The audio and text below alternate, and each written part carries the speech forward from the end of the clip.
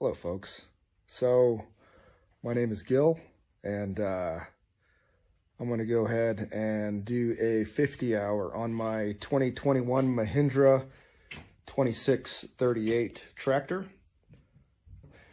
I've been running it pretty hard, well, pretty steady, taking care of property and clearing land and moving wood, you name it.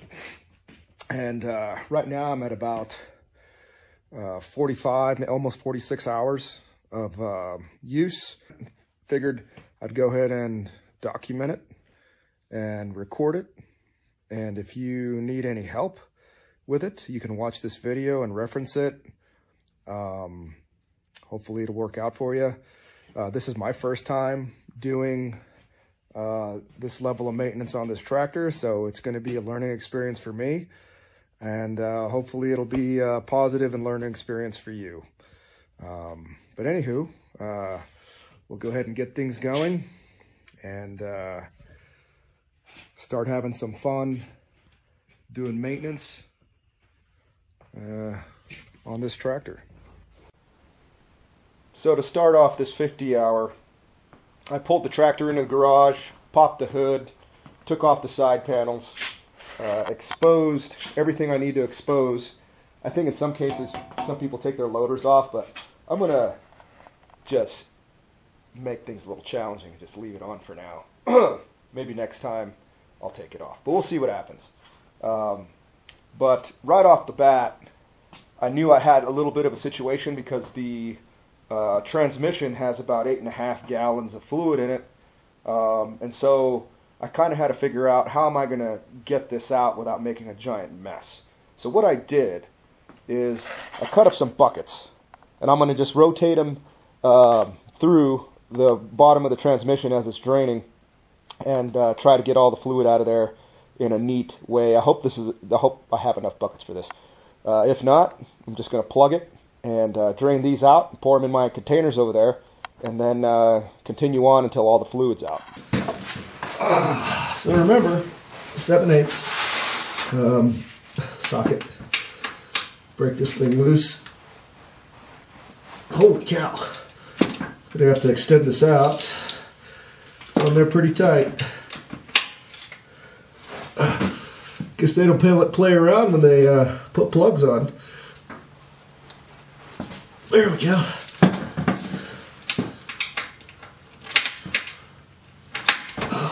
Hard to get him at this angle. There we go.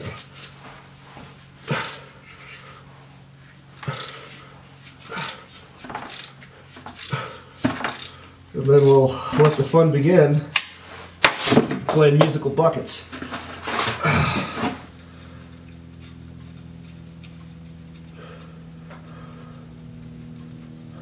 And I'm going to keep this plug nearby just in case I need to plug it if I run into issues with containing the soil.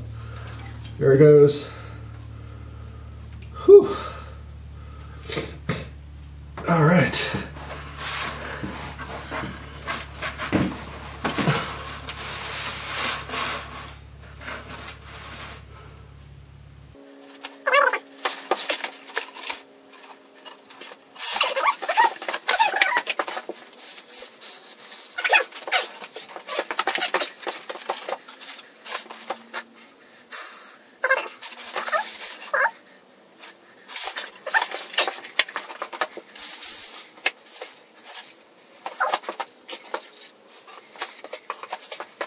So I just noticed something on this plug. Let me get around to the other side so I can show you. Oh.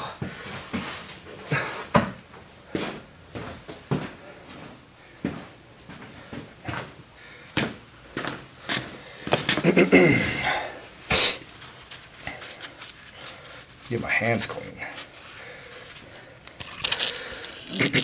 Well, folks, these plugs are usually magnetic, so they're designed to pick up bits of metal and stuff. But let me show you what came out of the plug out of this tractor. I don't know if y'all can see that. Let's see, can this thing focus? Not really. Great. So Just wanted to give you a little bit different angle on this, and hopefully this will be able to pick it up a little bit. But this is the plug and what it picked up. And yeah, man, those are like pretty good metal shavings. So here's the metal shavings.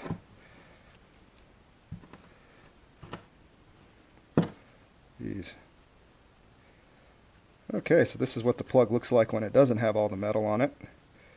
And this just, I wonder, you know, this is probably just break-in stuff. Got it on break-in. Oh yeah, nice metal.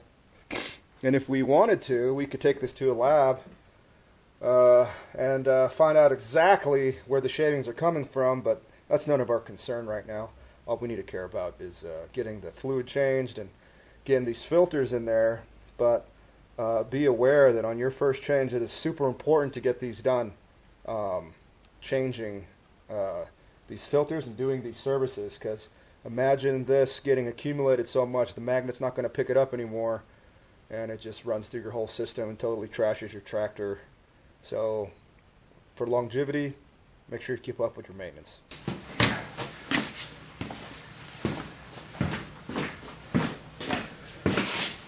So it appears after about 5 or 10 minutes we might have drained most of our fluid out of this thing. So what I'm going to do is remove that last bucket, slide this one underneath. This is just going to catch residual. I'm still going to let it drain while I do other things. But in the meantime, I'm going to go ahead and dump that bucket, last bucket, into a canister. I've cleaned up the plug. It's ready for install, but I'm not going to do it just yet. I'm going to probably pull our 2 filters, inspect them, replace them, and then we'll move on to the next step.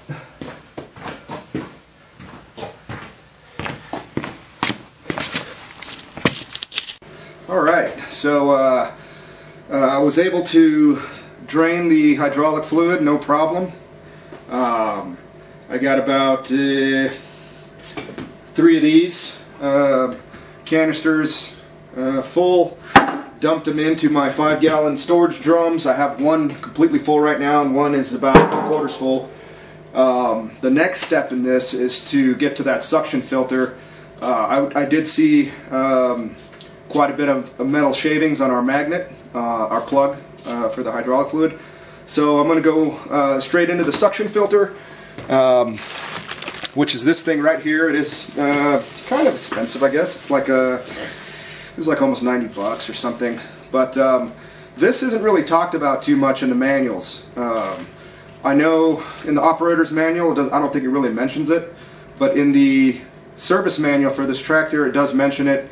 Clean it or replace it at 50 hours, and I think it's like maybe 250 or 500 hours after that. I think you do this the same time as you do the transmission fluid / hydraulic fluid, but don't quote me on that. I'd have to look it up. It's on my computer somewhere, but yeah, we'll talk about that later. But we're going to go after this guy right now. It looks like there's going to be some stuff in the way. We might have to move some stuff here and there, but we'll figure it out, get it done, and hopefully everything will work right. Alright, so as you can see, I still have that draining. The transmission's still draining a little bit. I decided to put this bucket underneath of here just in case I get extra fluid coming out. Now, what it looks like to take this off right now is I'm going to remove this clamp right here, and I might have to remove this one, but right now I'm going to start with this one. And this is a 5/16 socket, or I think you can use a Phillips to loosen that clamp up. Let me see if I have this set right. There we go. Let me get this out of the way temporarily.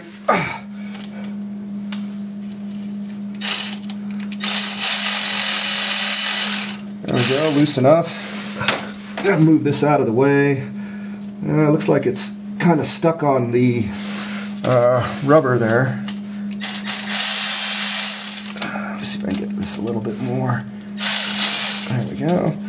Sometimes you just got to break these loose. Looks like, yeah, there it goes.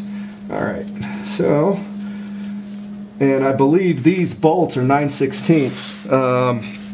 But for now, let me get this out of the way. Put this right here. Good. Pull this away if I can. Let's see.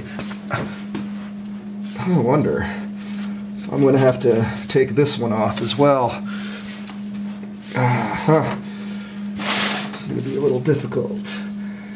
And the thing here, I don't want to rip this tube. I just want it to break free.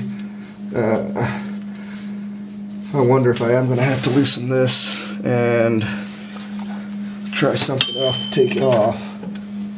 Sometimes you just gotta twist both ends off.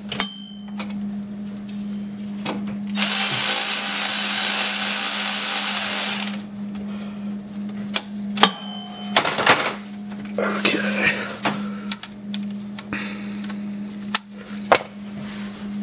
Alright.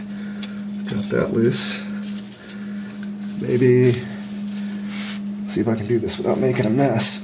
Oh yeah, that's on there. Okay. Oh, I guess I'll just work it back and forth until I can get it off. Let's see, can I get this out of here?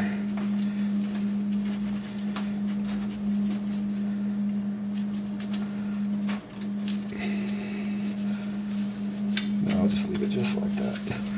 I wonder if I'm going to have to loosen this, pull it out, twist it to break that loose, and then I can get it out. Let's try that. So,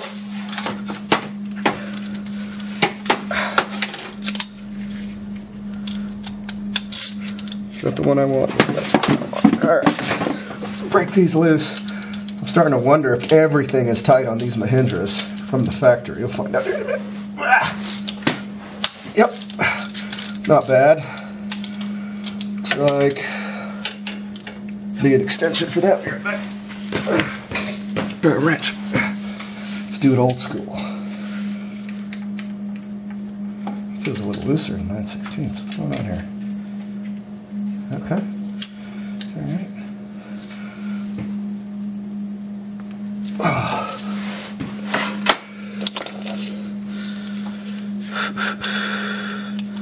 Let's see. Alright. That is a 9/16, right? Yep. Okay, here we go. Let's do it right here.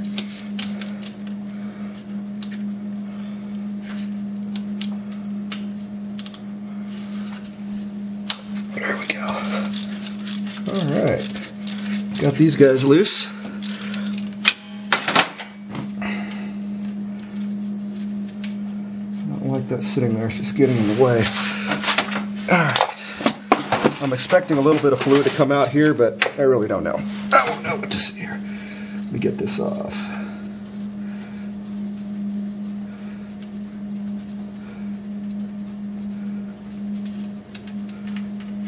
Okay. And I think when I put that on, I will be putting Loctite just a little bit. As with all the other bolts that we take off here.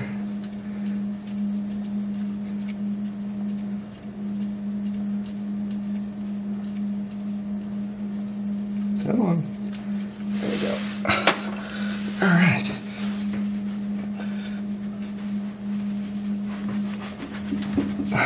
Let's see.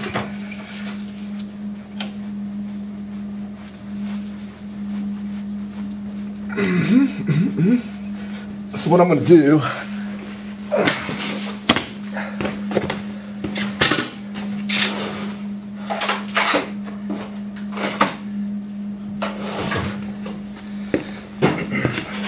have a plastic scraper just so I don't ding anything up here when I do this.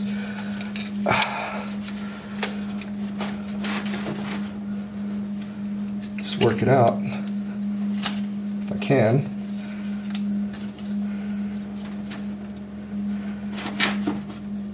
See how far this thing can go out. I think I can twist this now. Oh yeah, so if I can twist this and break it free from this black hose, I think I'll be in much better shape. Right now it's kind of a pain. There it is. I think they paint these. They do. Okay, easy peasy. You see that? So I moved this a little bit, more fluid's coming out. So I did something. Loosen something up. Oh, I hope this isn't going to be a pain, but I got a trick for that. This is hoping it's not going to be a pain getting it back on, but like I say, I do have a trick for that. A little bit of isopropyl alcohol to fix that. Okay, yeah, that's going to break free.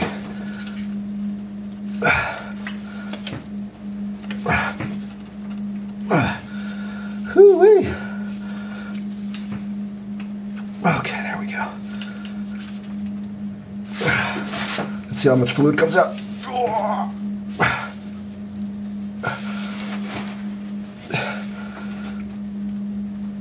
If I can get it out.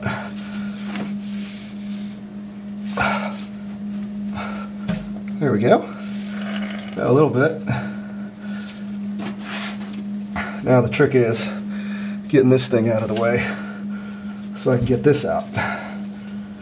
Alright. I'm going to let that drain for a minute. Handle one problem at a time, if I can. I'm sure the other trick to this too would be just to spin this up, but then this will fill up and cause me problems. Let me see if I'm able to spin this down. Okay, we're good there. That's out of the way. Let me get this thing out.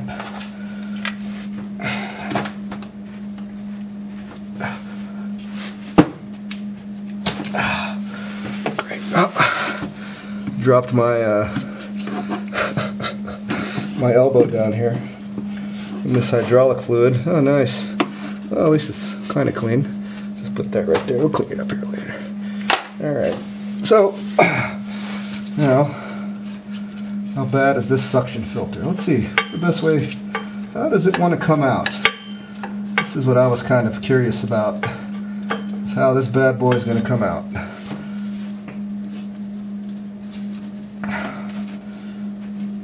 Oh, man. What's it hitting on? I wonder if I'm going to have to take that off. This linkage right here. Might have to drop it out of the way and take it out that way. Well, let's do that. Just a cotter pin, so.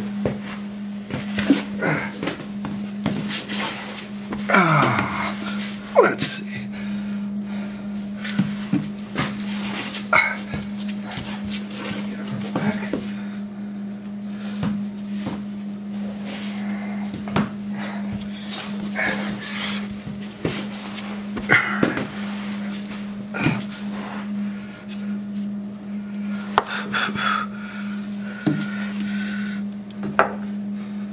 That's coming off, guys. You know what that means.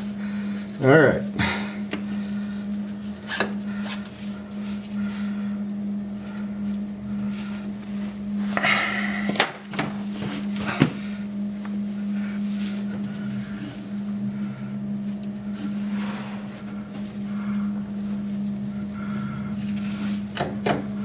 Okay, good. So that's already adjusted. Just got to make sure to put it back. Don't spin it. Just get it out of the way.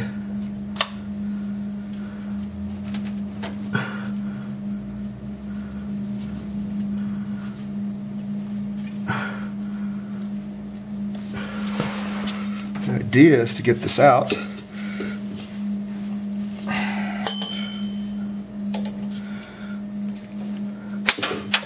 Oops. Oh, we need to find that cotter pin. So stack up is cotter pin, washer, pin, like this. Oh, come on, man. There we go. All right, so drop this out of the way. Make sure it doesn't spin. Pull this out. What a fun little filter.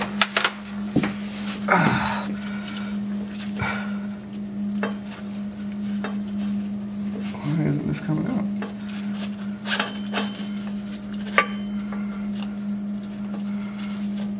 got to come out now. Shoot. What's it hanging up on?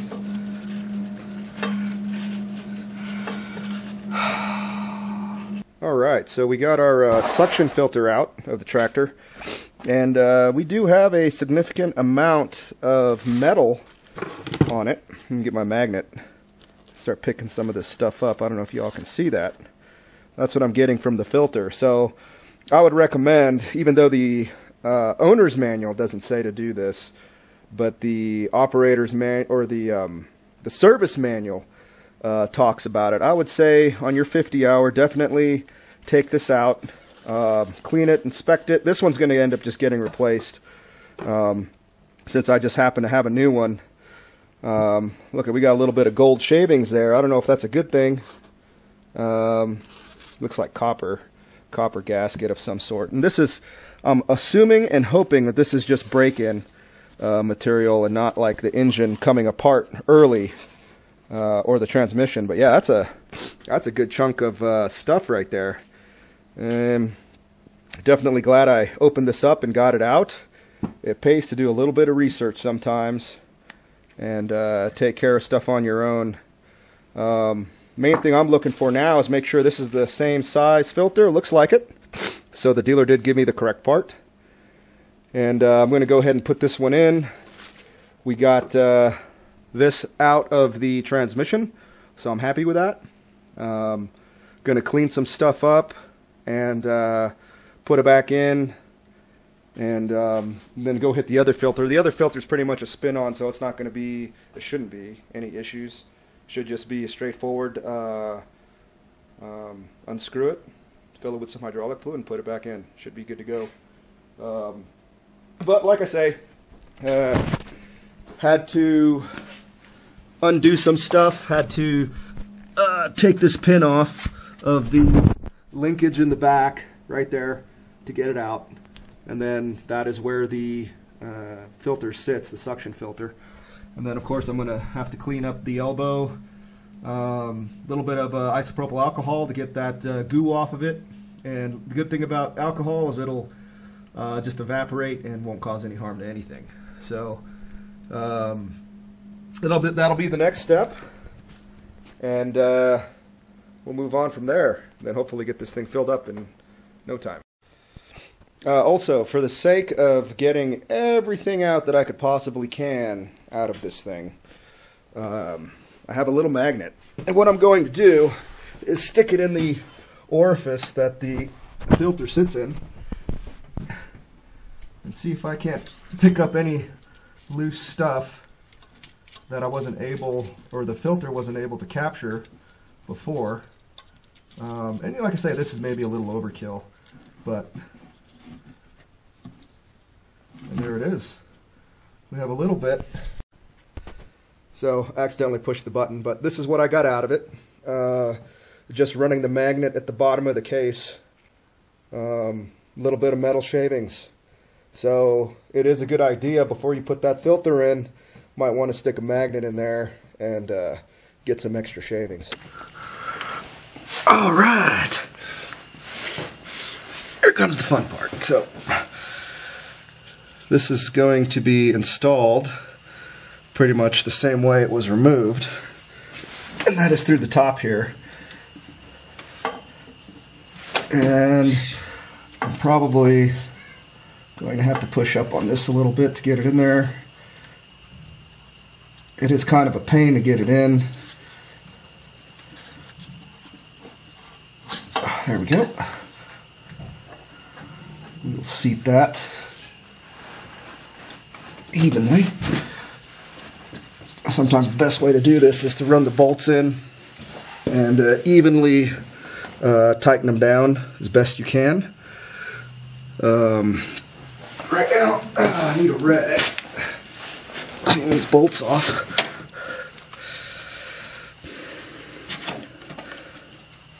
And I think we're going to put a little bit of Loctite on these because it appears there was a little bit of Loctite on these bolts when they were removed. So let me grab something real quick. Oh.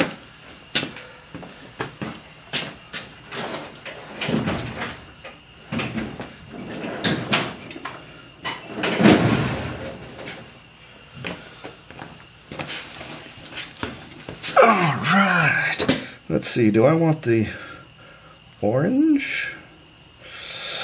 Let's go with blue.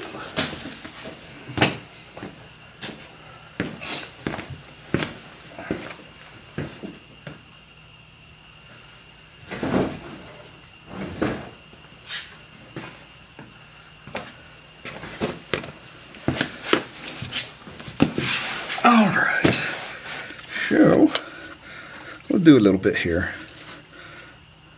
Just a little bit. Nothing too crazy.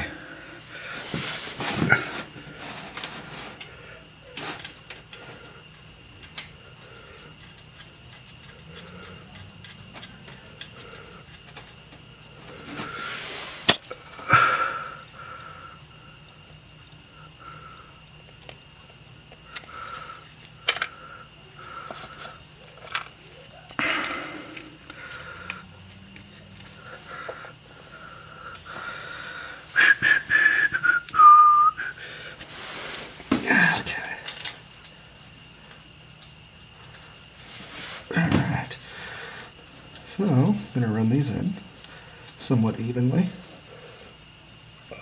And we will grab our 9/16, wherever it went. Here it is. Move this out the way.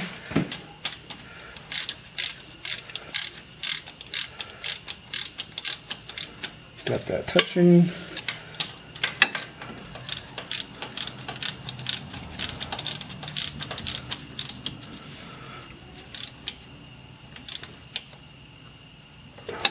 Good there. Good there. Let's get our hose on. Don't forget our clamps.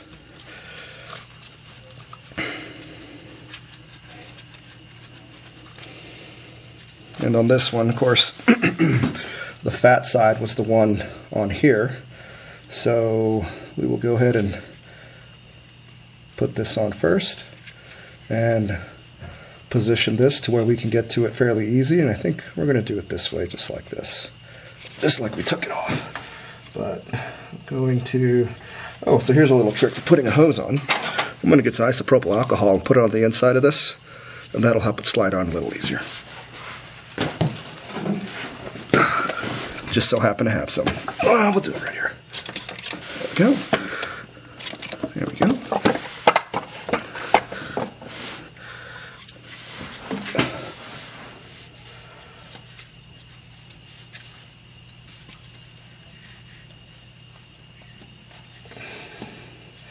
Oops, forgot something.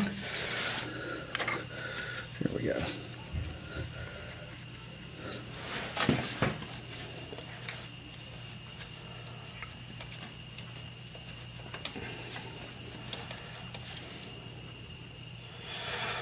Actually, I'm going to do it this way first, is put this on here first. That slides on pretty easy. And then we're going to put this on like so. Make sure that we get this thing seated all the way down.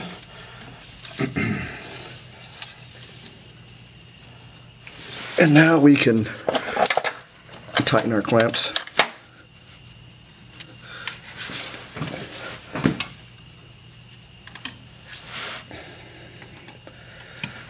Oh, what's the best way to do this? Here we go.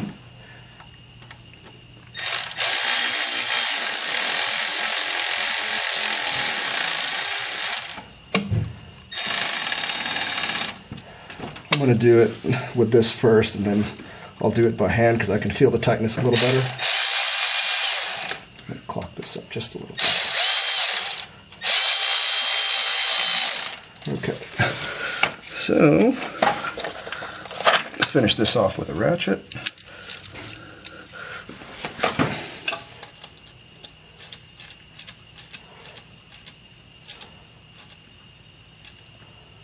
Let's see, that's probably good.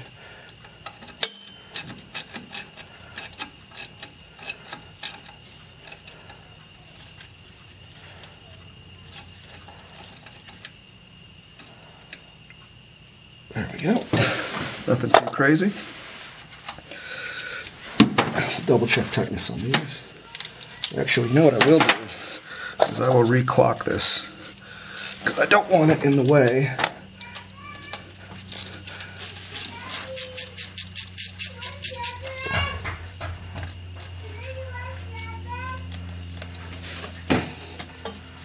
I'm going to get it out of the way of my bolt.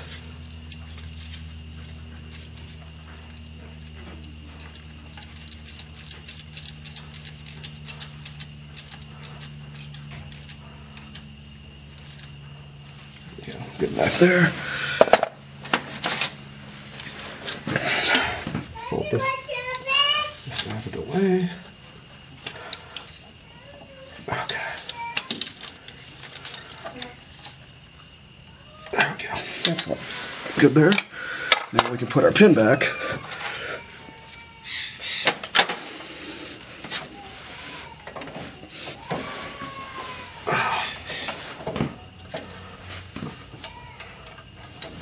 Actually, let me move this.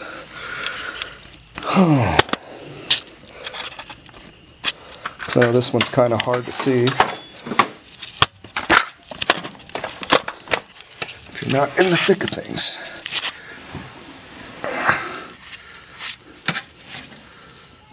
There we go. I'm going to run this right up in here. Run this forward. Pin goes in. Washer.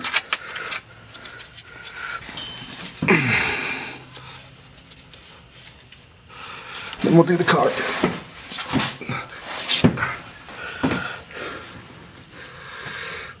Here it is.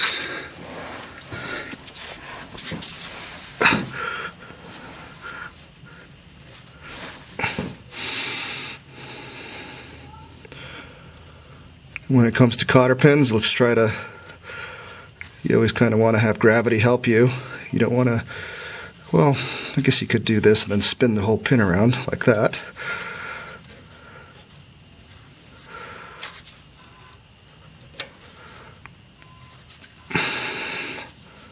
And there it is, we're back together. Bottom filter's done. Now we'll move over to our filter on the other side. That'll be our last hydraulic filter, then we can fill this thing up.